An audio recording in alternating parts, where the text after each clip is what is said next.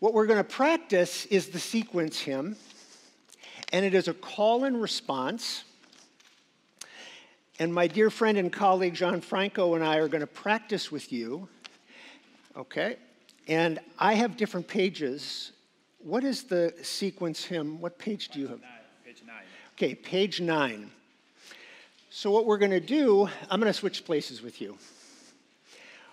We're going to have you all start. Gianfranco and I are going to do it once together, okay? Or, you know what? I'm going to yield to you. Tell us how we should do this. Okay, yeah, as Michael, can you hear me? Okay, as Michael was anticipating, this is a hymn that works like question and answer, except for a set of words, which is a lamp to my feet. When we get to the point that is a lamp to my feet, we sing all together. All the rest of the hymn is a question and an answer. So what me and Michael thought to do was to split the church, the congregation, in two parts, which already, I think, more or less we are a little bit even. Yeah, well done. Even enough. So this part will take the question, and this part will take the answer. So the better way to explain this is to have me and Michael trying to sing it and see how that works. Then during the service, I will be at the piano, so it will be also easier to get the notes. So I will start. So I'm this side, is that side. Your word is a lamp to my feet. Your word is a lamp to my feet.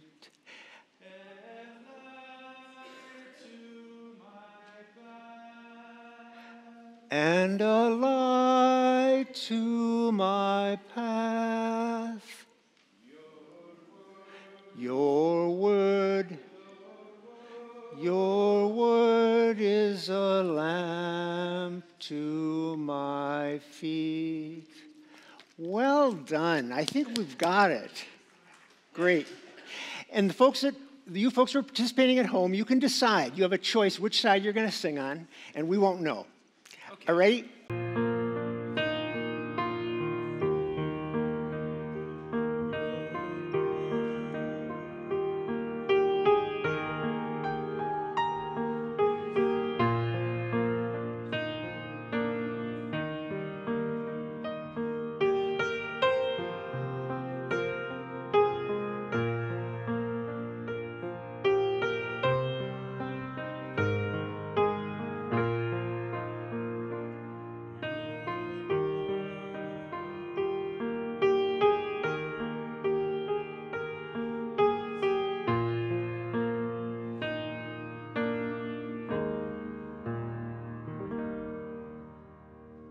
The Holy Gospel of our Lord Jesus Christ according to Matthew.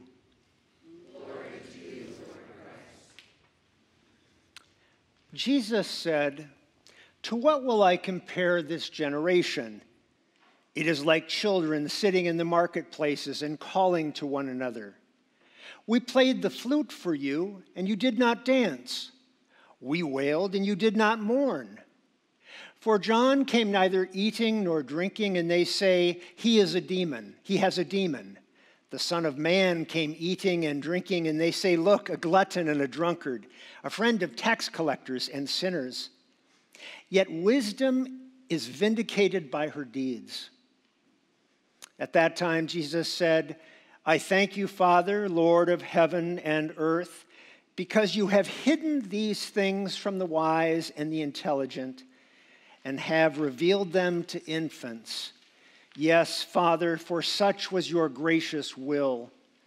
All things have been handed over to me by my Father, and no one knows the Son except the Father, and no one knows the Father except the Son, and anyone to whom the Son chooses to reveal him.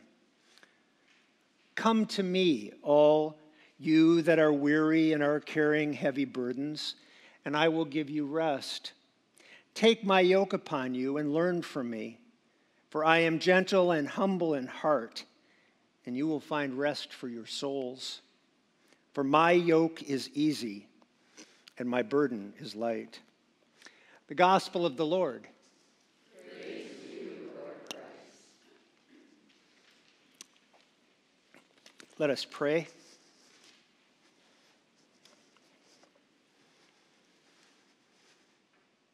Come, Holy Spirit, come. Come as the wind and cleanse. Come as the fire and burn. Convert and consecrate our lives to our great good and your great glory. Through Christ our Lord. Amen. Please be seated.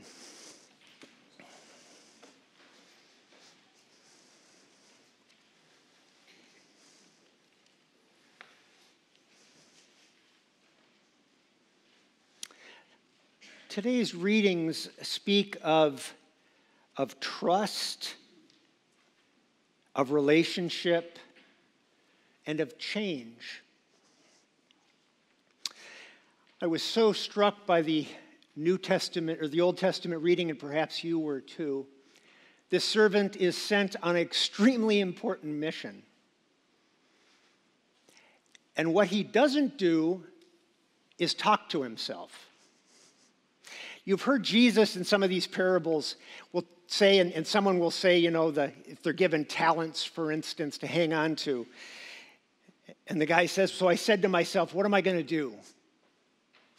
If we're talking to ourselves, we're talking to a frightened, unhelpful child.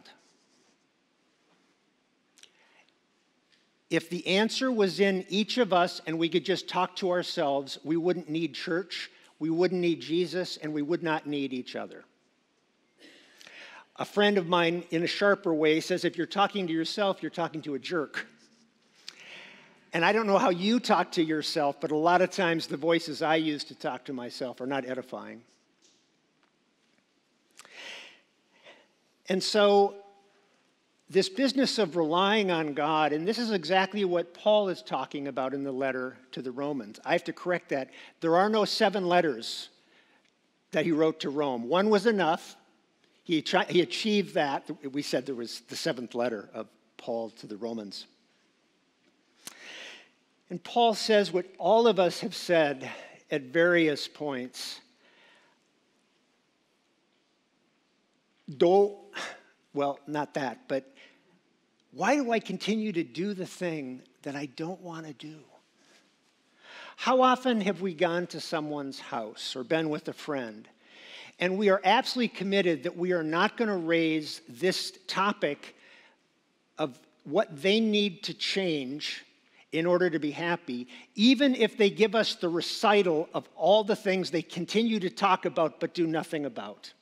Do you all have that with your kids or your parents? Can we just have a show of hands whether or not you ever have that conversation? We're just not going to talk about that. I'm just not going to. And then all of a sudden, you just can't help. But I want to offer, I can do it better this time. This time, I'll say it in such a way that they hear me.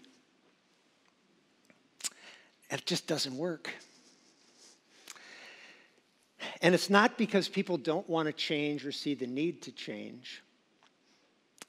But it is, and this is hard for Americans to hear.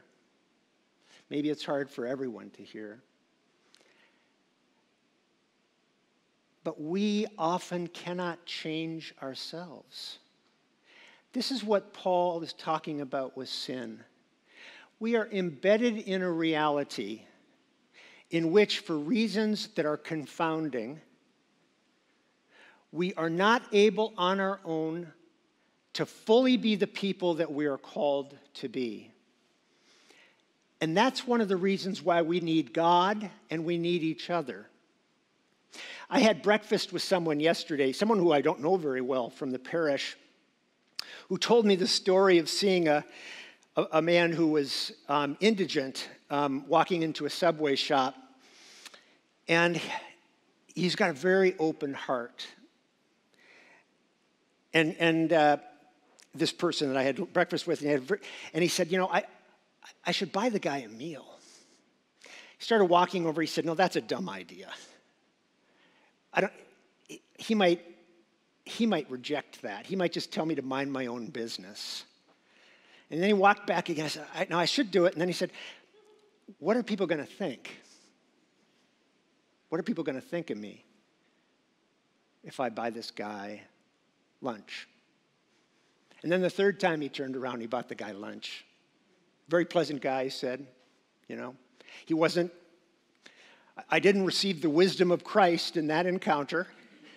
He wasn't a guru, but he was a good enough guy. And there was something fitting, what I heard now, there's just something fitting. An intuition was stirred. The possibility of contact with another, of relationship, was kindled. And then the first instinct is to say, yeah, that's a bad idea. But if we hang in there, we eventually can hear what it is that we're called to do. What was so instructive for me is how honest he was, because, God can work with that. If I just keep those kind of stories to myself, if I'm only about sharing the victories and not about the times that I turn away from that which I know I'm called to do, we're no use to each other. We're no use to each other because we're simply in a state of competition.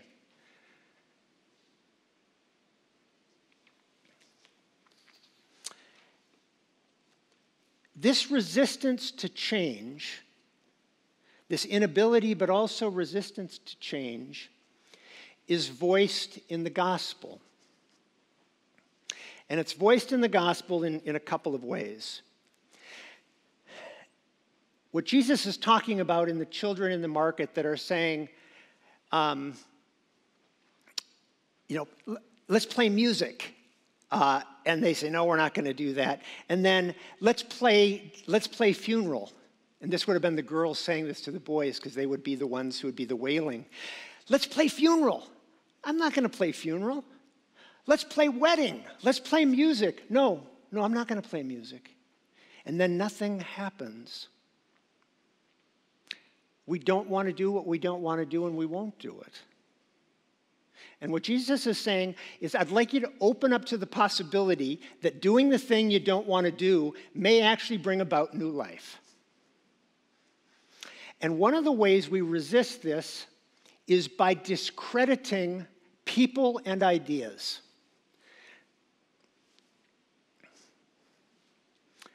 Jesus says this. He said, you guys, John comes to you. He's wearing camel's clothing. He's a bit of an ascetic. He wasn't eating or drinking, and you demonized him. I come drinking and serving with all the wrong people, and you demonize me. Who has to come? Who has to come before we're willing to open up and saying, I can try that. I can try that. There was a wonderful woman, God rest her soul, Mary Lundy in South Haven, Michigan. And Mary was a very elderly woman, and she had some dementia, but we were doing a Lenten program. And right in the middle of it, Mary stops and says, I don't know if I would have followed Jesus. I mean, this is a saint in the church. I'm afraid because he probably smelled, and he probably didn't dress very well, that I may not have followed Jesus. Wow. Wow. One of the ways that I think we can relate to this is actually around the issue of racism and what happened with the killing of George Floyd. So many of us, when that happened, we said, and I said it, I had no idea. We're watching clip after clip of good policemen, good people, somehow unable to see that the person they are shooting or otherwise oppressing is actually the one that they are supposed to protect. A lot of us, I had no idea. I no longer drive by and see someone stopped on the side of the road by the police. I no longer have the same reaction I did 2 years ago. I don't know what's going on. I used to tell myself that I did. But then on the other side of that, we have this sort of damnation of being woke, of wokeism. And I have to tell you, there is a thing in our culture, this political correctness, where if you're not saying the words correctly, it is absolutely okay to be abused. There's sort of a coerced language. But even though that is happening in the culture, it doesn't mean that we haven't been asleep and we need to stay awake. This is what Jesus is talking about. I am coming to you. Reality is coming to you in ways that you may not be able to grapple with, but you need to stay alert and name it and not simply say, well, that's political correctness. I don't have to do that. But to enter into whatever the reality is.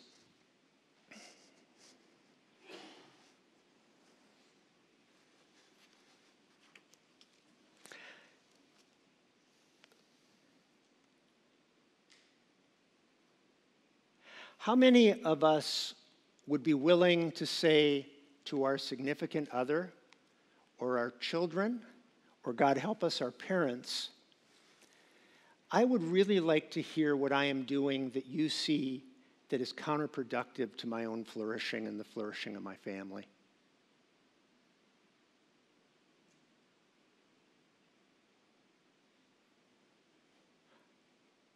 How often have we longed for a family member to give us that kind of opening, to be able to say, wow, what a courageous thing that is. We cannot change ourselves. We can put ourselves in the way of God to be changed. We come here week after week because things are not all right. That we know we have to change, we have to grow. And we know that there are others who need to be loved so that it's safe to change. The church is in the business of change. I invite all of us to open our hearts and hear where it is God is calling us to place ourselves so that we may be in the way of God, in the way of God, in the way of change and growth. In just a little while, we're going to be doing birthday blessings and anniversary blessings. And the prayer is always this: may you continue to grow in the stature of Christ in this new year, that you may become the person that God had in mind when he created you.